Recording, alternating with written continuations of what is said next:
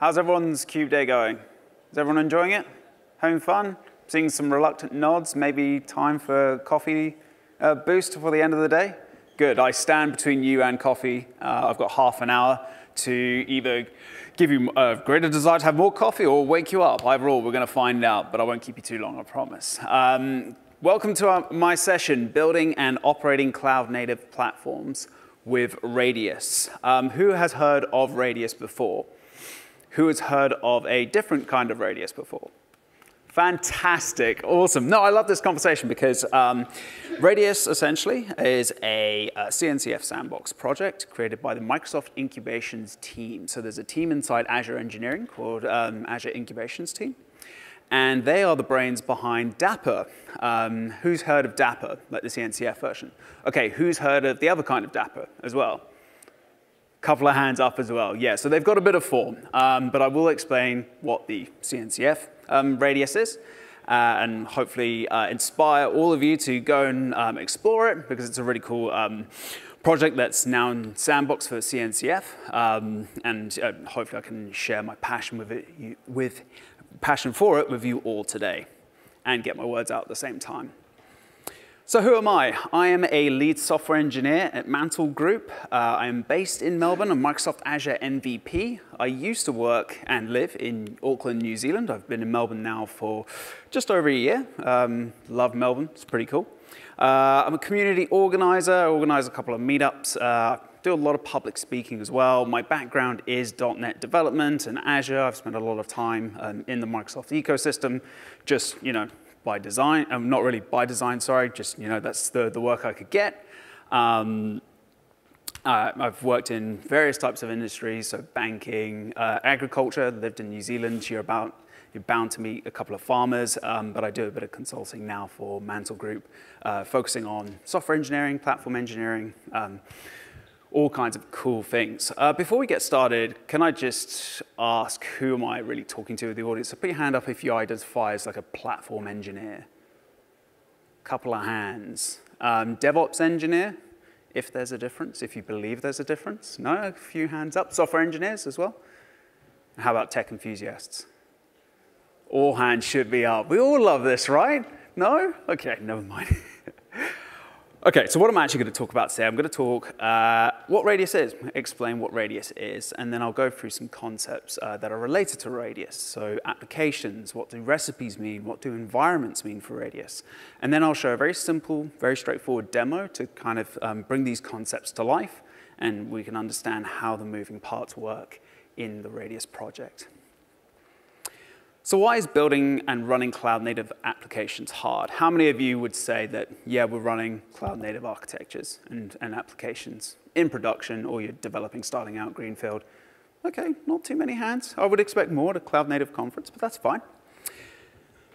So first things first, architectures are quite complex. So typically when we talk about cloud-native applications, we think of microservices, containers, serverless architectures. And for better or for worse, they all add kind of layers of complexity. Each component is loosely coupled, but have to work together in a seamless manner.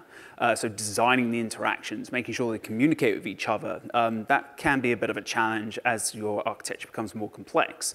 Managing dependencies, versioning APIs, all of these issues. Understanding distributed systems and cloud-native architectures requires a specific skill. Then cross-platform portability. How many of you are deploying across various different clouds, not just one? Couple of hands. It's challenging, right? Knowing the differences between different clouds, even if you're working in hybrid environments. Any hybrid? No? Oh, a couple of hands as well, so on-prem and in the cloud.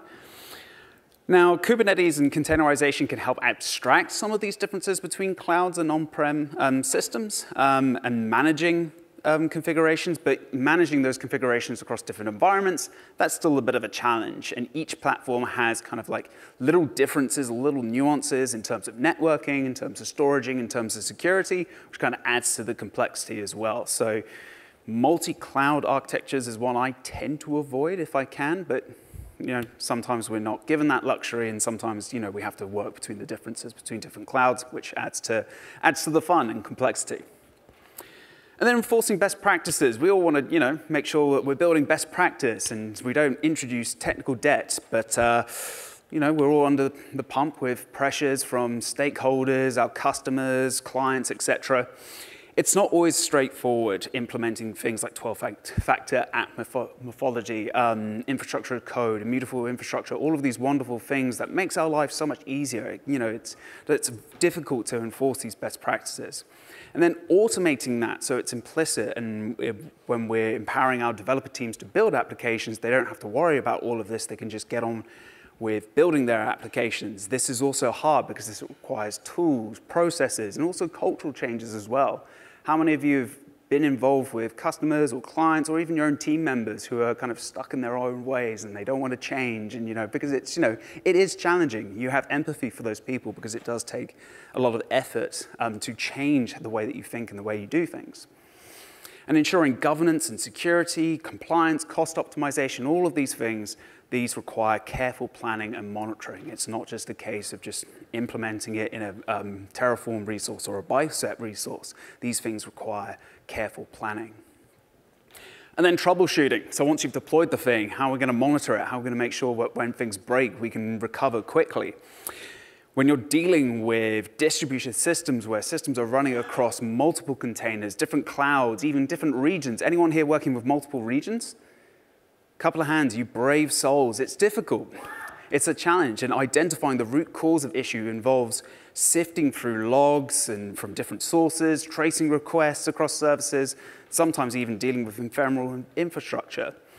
Traditional monitoring tools may not provide the depth or visibility to track that, and in complex systems, it's a challenge. So there's a growing need for observability tools that help visualize and trace those complete systems. And understanding those systems is also a challenge within itself.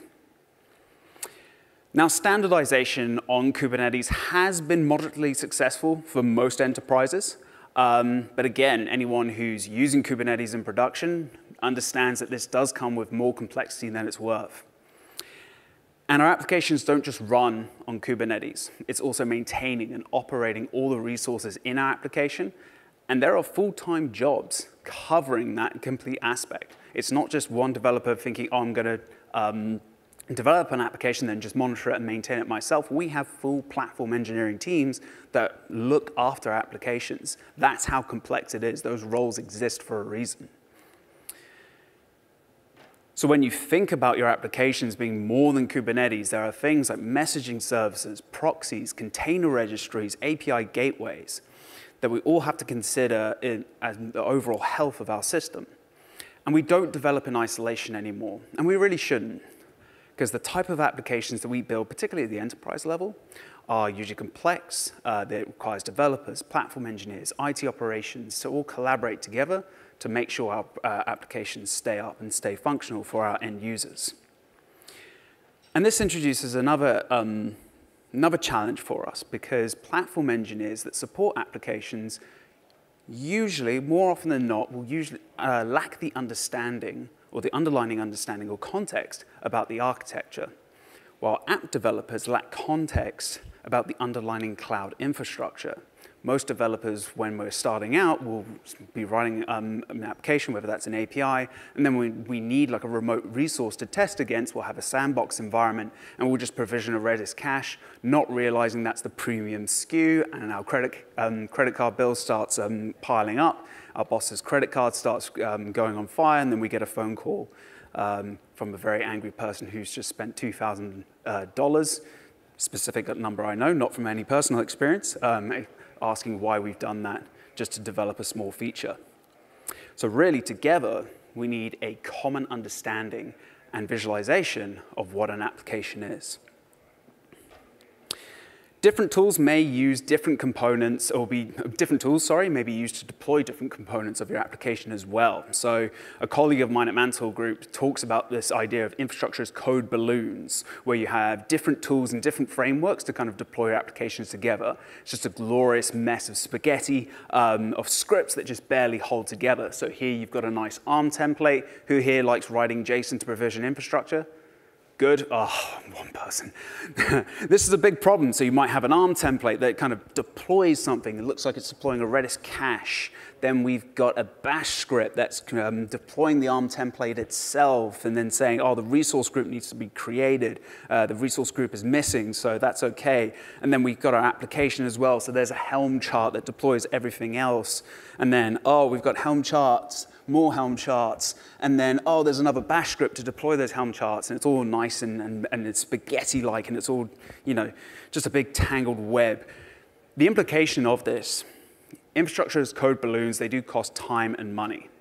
So you might be there just stringing all of this together, and it's all in your head and you understand it. There's probably no documentation around this as well, which is ideal. It's self-documenting scripts at the end of the day, except if you're the poor person waking up at 2 o'clock trying to diagnose what went wrong with all of this, and you don't understand it. And it adds to the unnecessary complexity. So how can we solve this? Or how can we even attempt to solve this? Because again, this is a framework that I'm introducing to you that's still in its early infancy stage. But here we can actually start to address the problem through Radius. Now, here's a quote that I've stolen from their website. So Radius is an open source cloud-native application platform that enables developers and operators to develop and collaborate on cloud-native applications across public and private clouds. Doesn't that sound nice and promising? Let's dive into a bit of the detail. So the idea here is, or the intention is, that as developers, we can define our applications and dependencies, and then operators will define the environments that developers can deploy to.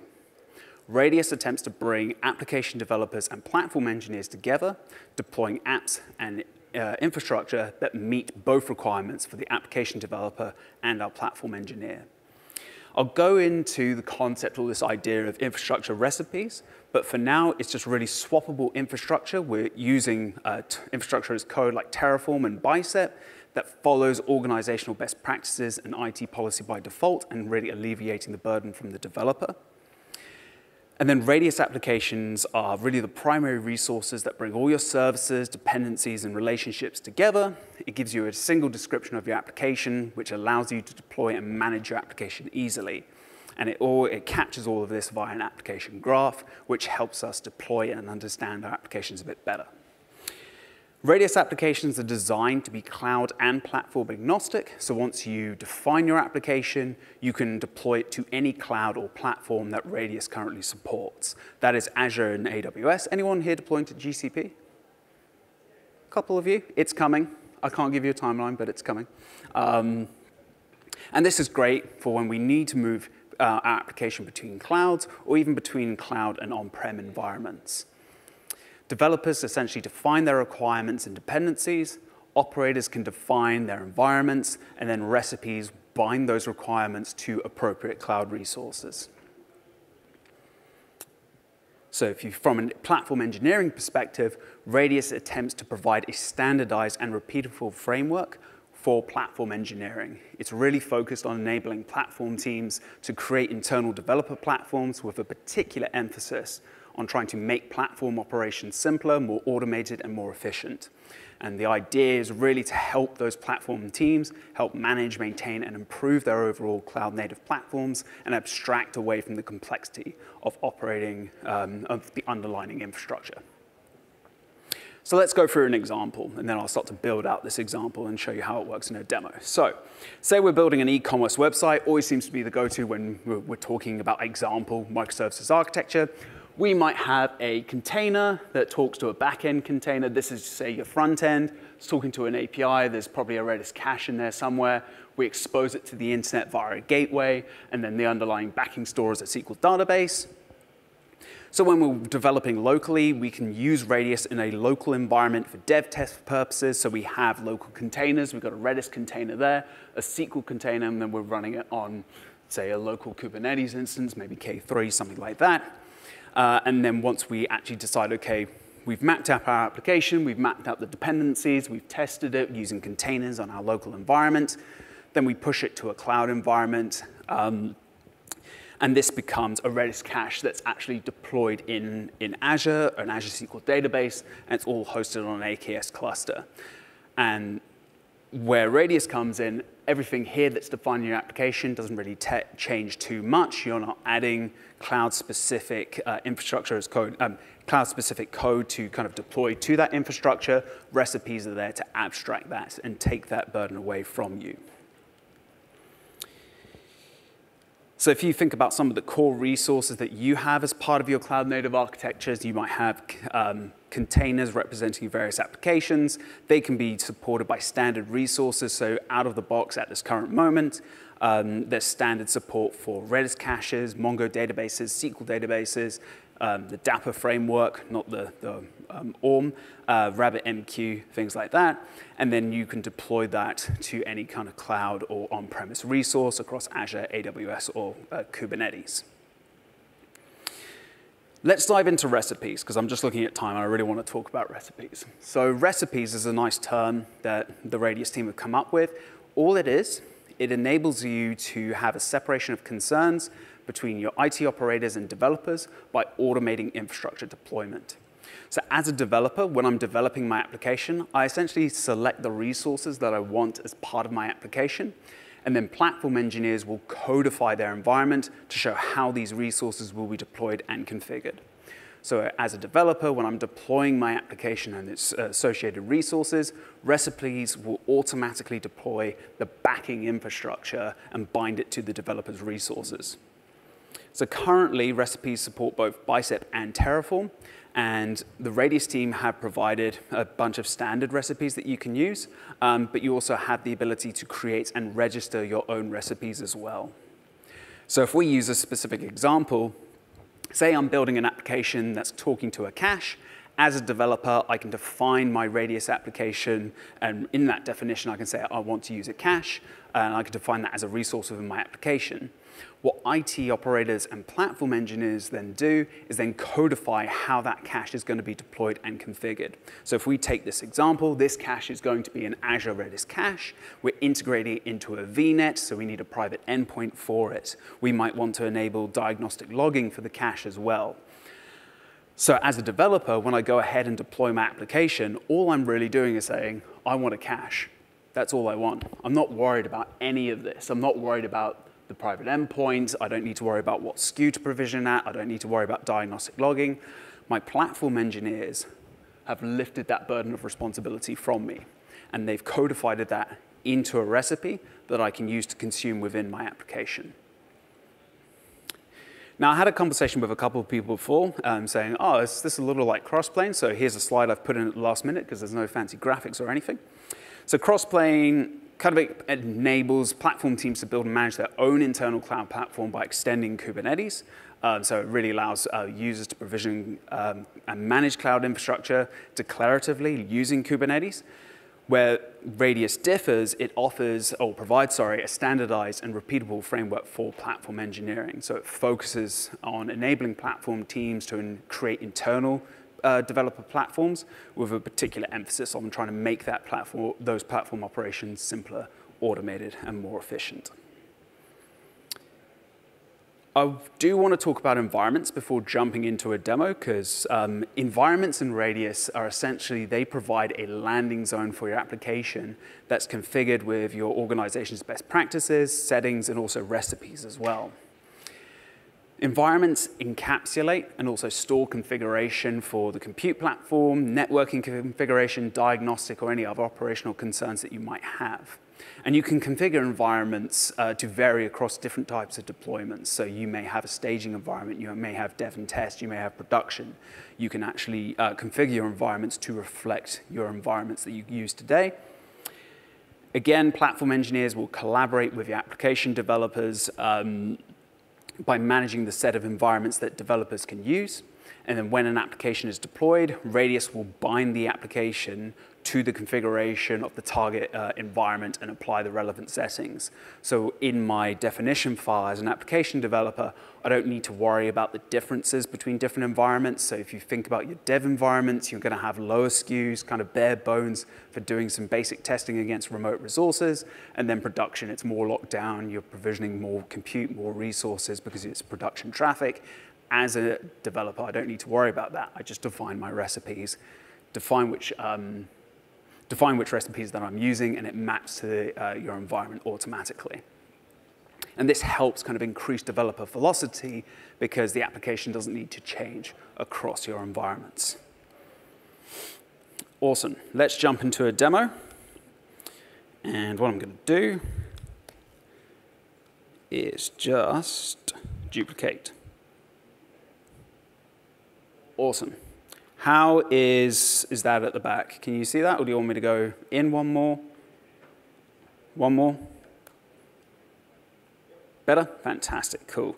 All right. It's very bunched up on my screen, but that's OK. We don't mind that. So who here has actually worked with Bicep before? None of you. OK, cool. So instead of developing infrastructure as code templates in JSON, good idea as that was, essentially, the Microsoft incubation team came out with Bicep, which is just kind of an abstraction away from the underlying ARM API. And for those of you who have worked with Terraform, will notice some similarities. There's just no state file I have to worry about here. Or there's no state file here at all. So essentially, if I look at this, and I'll get rid of you, actually. So when we define our Radius application, there are a couple of core resources that sit within some certain namespaces. So this applications.core, there'll be some core resources like containers, gateways, things like that. That are considered core to any kind of microservices architecture. And here we can define, so this is going to act as my front-end container. I'm exposing that on port 3000. And I've got a couple of connections. So I've got other resources as well. I've got another container that's acting as like an API that will talk to my front end. I'm just using an NGX image, and I'm exposing that on port 80.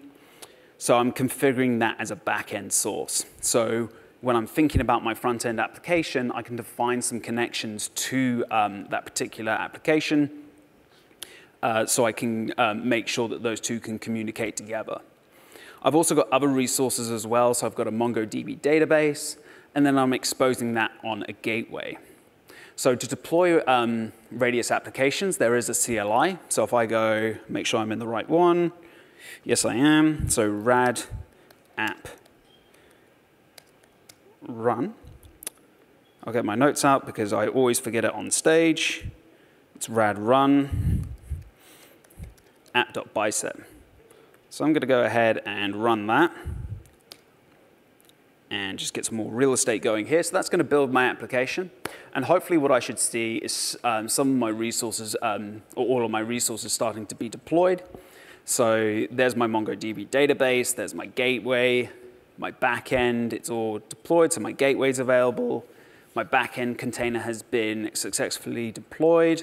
I've got my MongoDB database, and then hopefully it's going to come in and deploy that front end. So once that's done, that's going to be exposed on a gateway for me. So I've defined my gateway resource, a lot of logs there, and now it's available here. So no, I don't want to do that. If I just go ahead, click, copy, because I don't want it to own Edge, no offense. And there we go. So there's my application. Now, this is the sample base image that the Radius team have come up with, so you can actually get a better understanding of how all the different resources and recipes kind of connect together. But there's my MongoDB database, and there's my backend container as I've defined it within my infrastructure as code template. So when I'm adding items to this to-do list, I can say I'm just adding a test item. This is all being added within my MongoDB database.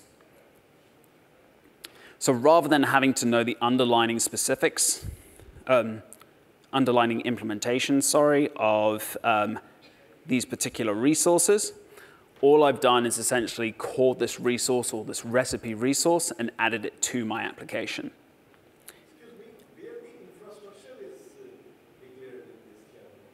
Where the infrastructure is? So this is declaring the infrastructure. So by default, the rest of the Radius teams or the Radius environment gives you some local dev recipes to deploy. So these are all pods in Kubernetes. So if I open up my terminal again, open up a new terminal, Just clear all of that. And then kubectl, get namespaces, make sure I'm in the right namespaces. Okay, cool, so kubectl, get pods. And if I look inside that default radius basic namespace, hopefully I should see my containers there. Now, to follow up from that, I will talk about this. Say if I actually want those, so I've done my local development here. If I wanted to go ahead and deploy it to a specific cloud, I would use Azure as an example. I would register the recipe on this on my Radius environment, and then within my resource here, there's a property for recipe, and just call Azure. Now, there's a lot of setup that you have to do. Within a half-an-hour demo, it does take a bit of time, but what that would do underneath the hood, that would go and provision a MongoDB database inside Azure. So essentially how that works, you either connect or you register your Radius environment with a service principal or OIDC workload identity, give it federated credentials, so you give your Radius environment the permissions required to go ahead and deploy those resources on your behalf. So the advantage of that is that you take that burden away from your developers who might go, okay, well, I want to go and provision that access, but they don't have access to an environment, a subscription, a resource, whatever, and Radius does that on your behalf. You got a question at the back?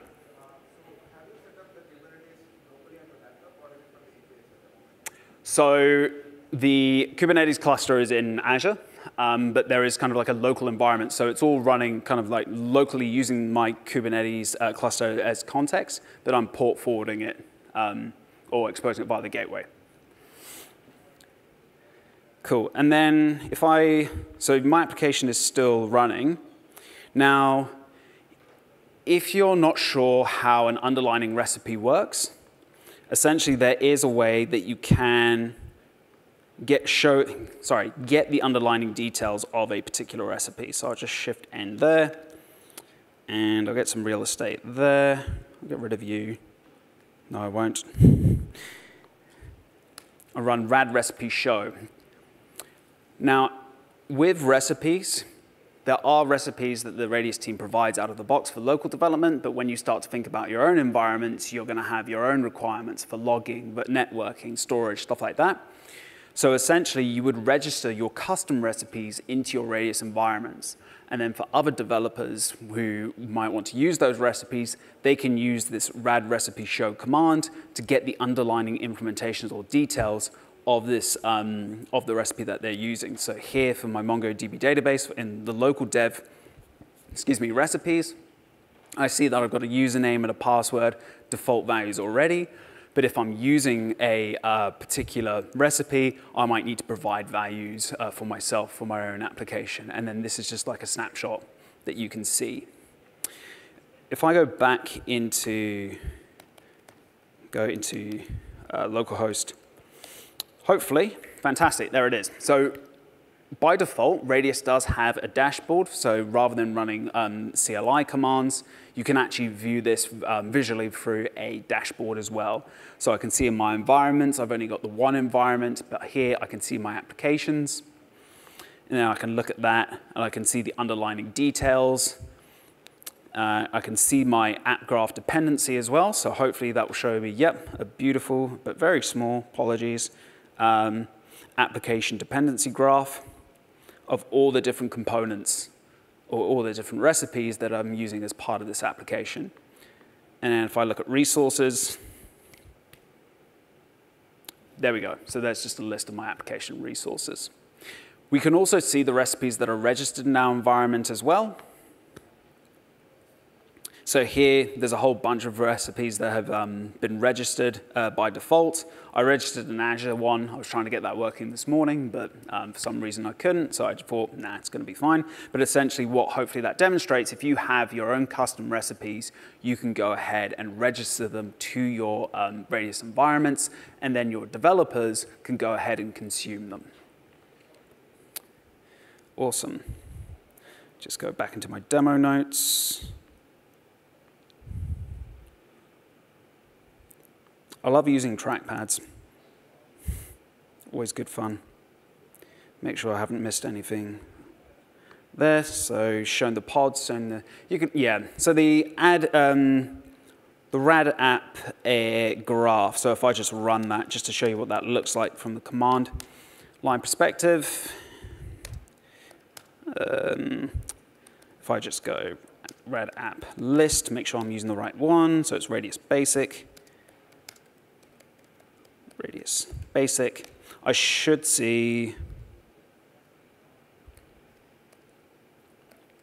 is that it? Graph,